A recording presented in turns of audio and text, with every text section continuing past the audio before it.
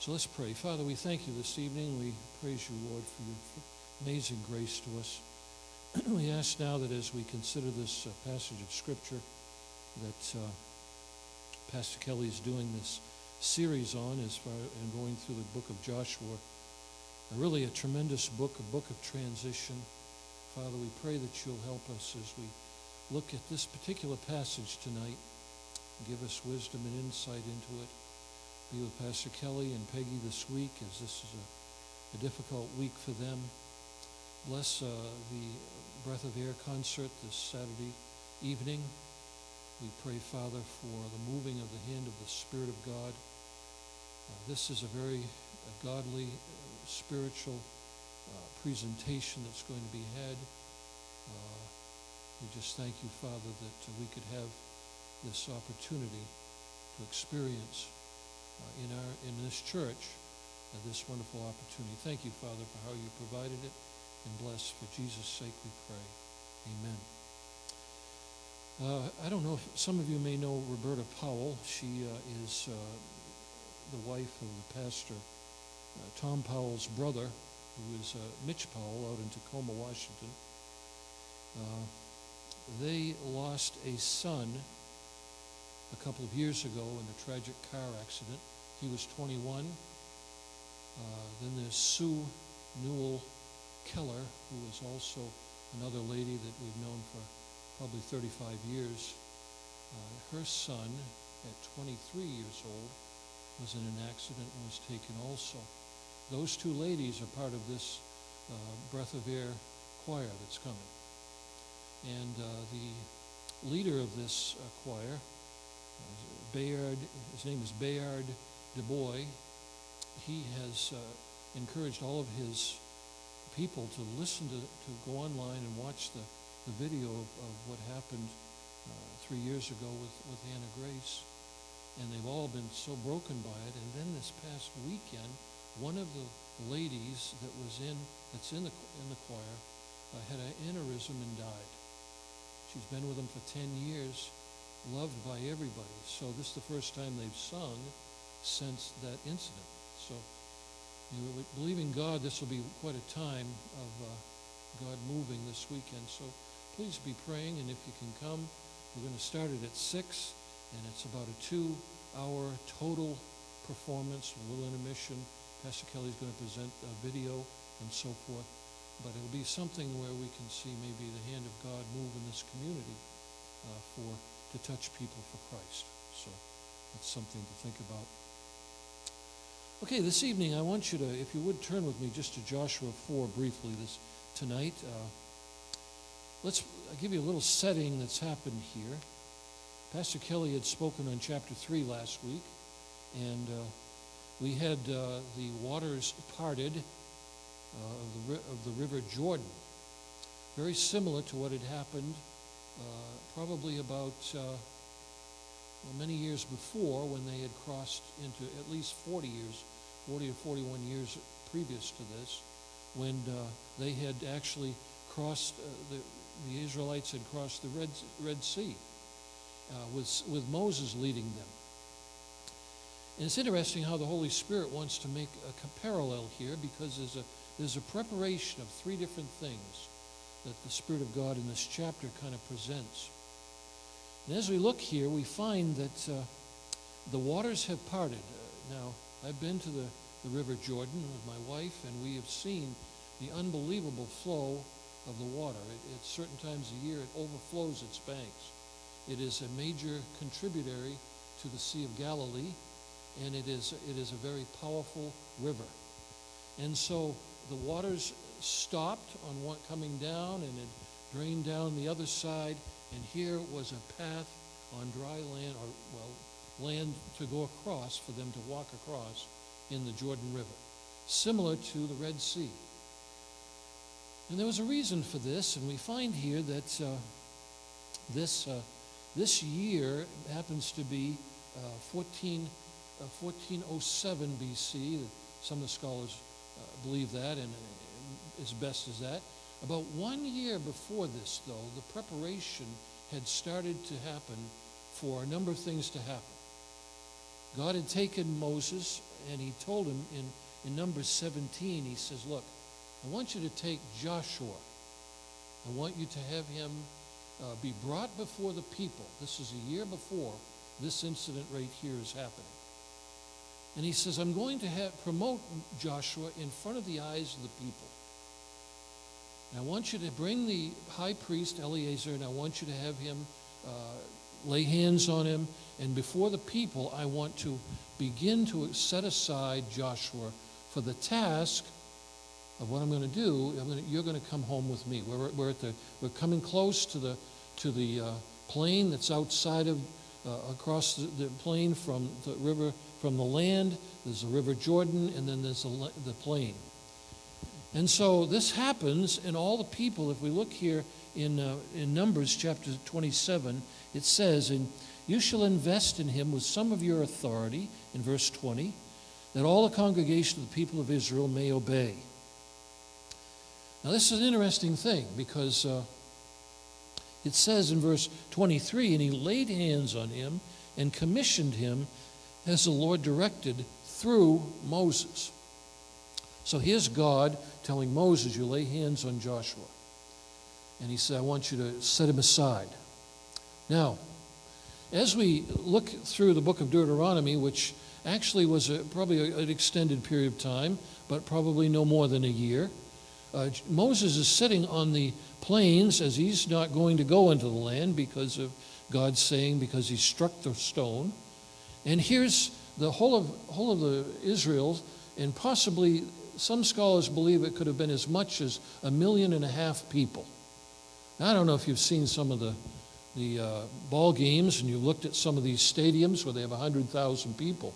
You look and say, wow, unbelievable. If you look at Joel Osteen on television, you see that incredible stadium that is packed out. Can you imagine about 10 times that many people all standing around waiting?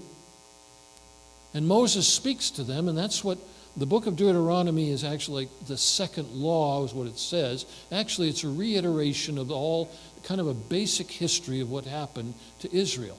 And Moses is informing a brand new generation of people. For 40 years, they wandered in the wilderness, and if you remember back in Numbers 11, because of the disobedience of the 10 spies influencing all the people, God said, okay, Moses, I'm going to just start over. And Moses says, you can't do that. You've got to be gracious. You've got to be patient with these people. After all, you don't want Pharaoh and all of Egypt mocking you for what you've done. And so God says, okay, then what I'm going to do then is this. All those that are 20 years older and younger, they will be the ones that will enter into the promised land. And the remaining ones will die in the wilderness. And so that's what's happened. Now you got a whole brand new generation, and Moses is speaking to them, and within a year's period of time, he's preparing them for when he moves along, when God takes them away, and when they start to come to the place where God's going to part the waters of the River Jordan and let them go across. And so we find that as they're doing this, in chapter 3, as Pastor Kelly had spoken about last week, a very interesting thing happens here. There's 3 things. Number 1, there's the introduction of Joshua. Nobody really wants to follow and obey anybody unless they've had some kind of investment or there's something in their hearts that warrants a response in leadership over their lives. This is a crucial thing. That's why you have a lot of big churches when somebody, a very effective pastor moves on, or the church changes hands because of something that's happened. Sometimes there's a lot of adjustment that's needed, and people do not adjust very well to new leadership. And so God wants to use Joshua here, and this is interesting because it kind of applies to our lives too. When God works in our lives with changes, there are certain things that we have to remember. Well, we're going to get very disoriented. We don't know from one day to another how long any of us will be here. But it's important that we're very careful in how we perceive, how we look at the future. Here are all these young people that now are maybe in their 50s or 60s, maybe 70 years old. And here's Joshua, who was one of the original 12 spies, very old, and they've heard from God through Moses, the one they respected, and now they're supposed to follow Joshua into this unknown land that they've only heard about. They don't know about it. They've just heard what their parents said. They know what's the story been told, what Moses has promised, a land filled with milk and honey, but they also know there's a multitude of enemies there that they're going to have to face. And so Joshua is in a position, number one, to become the leader. And so he's, in a very spiritual way, he says, this is what I want you to do now. And as we look at the testimony of what's happened here, we find that the priests are initially here, it says in verse 8, it says after the rivers had been cut off and they had stopped in verse 7, it says the children of Israel did so. They placed a set of stones, leaders of each one of the tribes, of 12 stones in the midst of the river. That's dry. They put in the stones. They placed a bunch of stones. And they also are told to carry a set of stones, of 12 stones, over to the other side of the river and make a pile there, a monument to them. Now, the reason for this is that they want, Joshua says, really, this is what I want you to do. When you make this change, you see the miraculous event here. The waters are held up. We're going to move across this river on dry ground. I want you to remember the provision of God right now. God in your midst. God who's now, after all these 40 years, the deliverance from Egypt, all the things, you've got the manna, you've got the water, all the things that have been provided, the guidance and everything. Now we're coming, we're going to cross this river. We do not want you to forget the provision and miracle of God. When you got saved, and when we came into an understanding of who Jesus is, what was those are things that God really wants us to remember. Memory is a wonderful thing when it's a memory of the right things. To remember the faithfulness of God. Hey, 1.5 million people, God got us this far. Now we're going to see a miracle like your parents had, but died in the wilderness. They saw the great move across the river, the great Red Sea. And now God's going to prove to you that Joshua, this man, is going to lead you, but we're going to show you the faithfulness of God. I don't have many rivers and many seas part today. But boy, we know what God has done in our past to deliver us from the sea of sin, the background we've come from. God said, I want you to remember that. Secondly,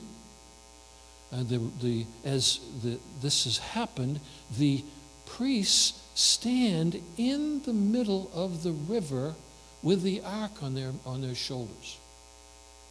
Nothing's going to happen. They're going to stand there for maybe hours, getting 1.5 million people across. It's unbelievable how many people that would take and quickly they went across. And they're to stand there and wait. And then they established the pile of stones, and they're there, and God is saying, now remember this. This is where you walked, and this stone pile over here for all your children. Remember, what does that signify? So when your little ones, it says in the next couple, 3 verses here, when your little ones say, Mom, Dad, what's the purpose of those stones? You tell them. It's relating to the faithfulness of God. And you see, that's why we have Sunday school. That's why we have church. That's why we come as often as we can to remember and to be taught and to be encouraged in the Word of God and to remember the things that have happened. Now, in this building here tonight, probably there's been hundreds and hundreds of people over the years that have come to know Christ. This is kind of sacred ground in a sense. We don't worship a building, and we don't see it any more significant because of God is in our hearts. But the point is, we remember the things that God's done faithfully in our lives. Because why? They're going to go into an unbelievable land. Everywhere they go, they're going to see demonic hosts, they're going to see demons, they're going to see idols, they're going to witness all kinds of things. And lo and behold, they're going to need to remember the things that happened. See, I don't know what's going to happen to America in the next few years. We could see some terrifying things that are worse than ever. But we have to remember the faithfulness of God. The fact that God said, you know what? I'm faithful tonight in comfortable America where we're safe. But what about if we now have going in the streets all kinds of crazy things happening? What if the economy goes and all different kinds of things? Are you going to be stable with that? Or are we going to get just really upset and moved and perplexed because we forget the faithfulness of God? So the priests are to stand there in the middle. I mean, I don't know how long it was. They had this thing on their shoulder, the Ark of the Covenant. What was in the Ark of the Covenant? What was in the Ark of the Covenant was the Ten Commandments. It was a place where the Word of God was standing true. God had stand true. The law of Moses was there. And God says, this is significant. I want you to remember this. I want you to get the scene of it. 1.5 million people. Look at what's happening there. There's the river. Water's backed up. There they are. That's my deliverance. And then it says that as the time went on here, the priests is the third thing. God says, I've raised up amongst you, I got Joshua as the leader. But amongst you, there are people who we have to remember had a great influence on our lives spiritually to bring us a knowledge of God. Now think about it. They didn't have the Bible then. Very few people could read. It was mostly oral tradition.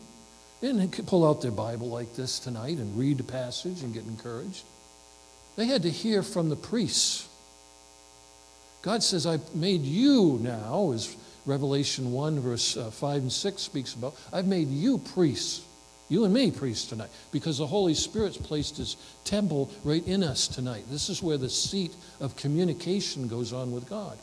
We have the Word of God written down. The Scriptures have been hidden in our hearts. They're unbelievable. We have them clearly to be able to understand them. But we also still need people to help us and guide us. That's why it's important that we recognize the need for leaders in our lives. Pastor Kelly has been such a good pastor, just so faithful to preach the Word. He hasn't deviated from the truth of the Scriptures. There's a lot of people in this country. I've been on the phone this past week with a couple of churches that they're really struggling with somebody who's just plain crazy about the Word of God. They don't believe the Word of God. They question it. They're listening to all kinds of different trends and thoughts that are happening. But see, this pulpit tonight is a place where I can remember and I can learn from the pastors that have been giving, leaders, but also to complement our priesthood before Christ. You see? So it says that as the priests finally, after everybody had passed over, and they got the set of stones that were on the top there, on the side of the bank, and they had a set of stones in the water, 12 there, 12 there. It says, then the priests began to move the ark.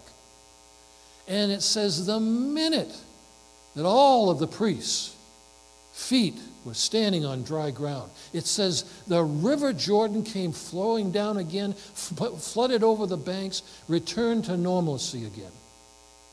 They had crossed over into the promised land. Now, those three things tonight are the reason why you and I are on this earth tonight, we are in the place where God is preparing us for the greatest promised land of all. We've come from the wilderness of sin. We've listened carefully. God has had somebody, a Moses, then a Joshua. God has been faithful to guide us. And he's preparing us for the land that we're going to take on. And remember last week also, I just thought this was very interesting, that the Reubenites and the Gadites, that the tribe of the Reuben and the tribe of Gad, they're all in battle gear. They're all set. They come across too. They got their swords and shields and everything. You know why?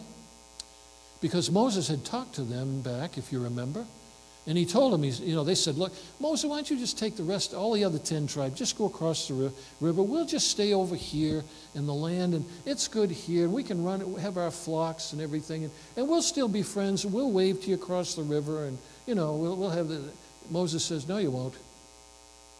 You either come with us, stand with us, be a part of us, and win the land, or God is not going to bless you to have that land on that side of the River Jordan. So Reuben and Gad agreed to it, and they said, oh, okay, we'll do that. And so they went into battle, and you remember, this is what's amazing. You see, when people are united together, when they have the presence of God in their midst, when they obey the leaders that God has given them, and when they act before God in activity with the priesthood that each one of us are, what happens? They go into the land, and it says, you remember what Rahab says? We'll get that story later on, but she says, you know what? We know who you are. We've heard about you. We know what happened at the Red Sea. We heard all the stories about you, and everybody's fearful of you. The God of Israel is the one we're concerned about. And then remember the Gibeonites. They heard about it. They says, you know what? If we don't do something, we're going to wind up slaughtered by the Israelites if we don't make a pact with them. And they went in, they deceived Joshua. He didn't listen to God. It says he didn't listen to God. He didn't listen to God. Even the leader didn't do that. And lo and behold, the Gibeonites wound up being protected as a heathen group of people by the Israelites for the rest of their lives. They couldn't touch them, whatever. And when Saul tried to kill a bunch of them, God was angry with David and told David, you have to make it right with them. You have to deal with the sons of Saul, or else you're not going to have the blessing on the land. So God honors unity. So out of this evening in this passage, and I just kind of breezed through it because there's so much here. You could spend a series just on this passage alone, but it's amazing how God said, you know what? I've done so many miraculous things in your life. You come through the wilderness in many ways. Some of you were just captivated and addicted to different things. I delivered you. I gave you hope in your heart. I want you to remember what God has done.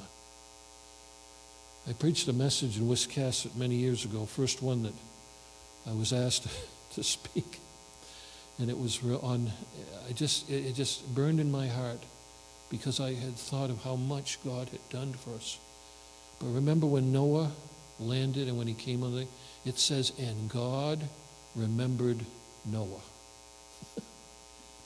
God wants us to remember him because of what he's done. Father, we thank you this evening for your love and your grace to us. Thank you for your faithfulness to us. We want to remember the things. When Joshua came over there, it was important for the next generation to know. Oh, yeah, we remember that. God says, well, here's an example of my faithfulness to Joshua and to you now. I'm going to part the Jordan River. I want you to remember by placing stones. I want this to be a memorial. So when your kids ask you, well, what does that mean? You can say, oh, that's a testimony of the faithfulness of God. Lord, tonight that means so much to us because really, our lives we don't know, we can't discern the next day what's going to happen. We don't know what tomorrow may bring. I was talking to my 95-year-old father this morning. Probably in the next few months, he's going to go home to be with you. And Lord, it's hard for him. He doesn't see always clearly the promises that you've made to him. And Father, we just thank you. We just help you that he'll remember that you have always been faithful, that you will keep your promises. Israel, God keeps his promises. You're back in the land. You came out of the country of bondage in Egypt, delivered you through unbelievable things. And now you just crossed the river Jordan, and I fulfill my promise to have you return. Father, thank you, and we just praise you, Lord. Bless this weekend. Bless Pastor Kelly again, Father. Thank you so much for each one that contributes here. Father, we just want to be found faithful as we have a testimony of Jesus Christ in this community. We thank you for all the outreaches with Andre, with the chaplaincy, and so many here that just do different things that touch people's lives. We're keeping the promises in our frontal lobe so that we remember the faithfulness of God. In Jesus' name we pray. Amen.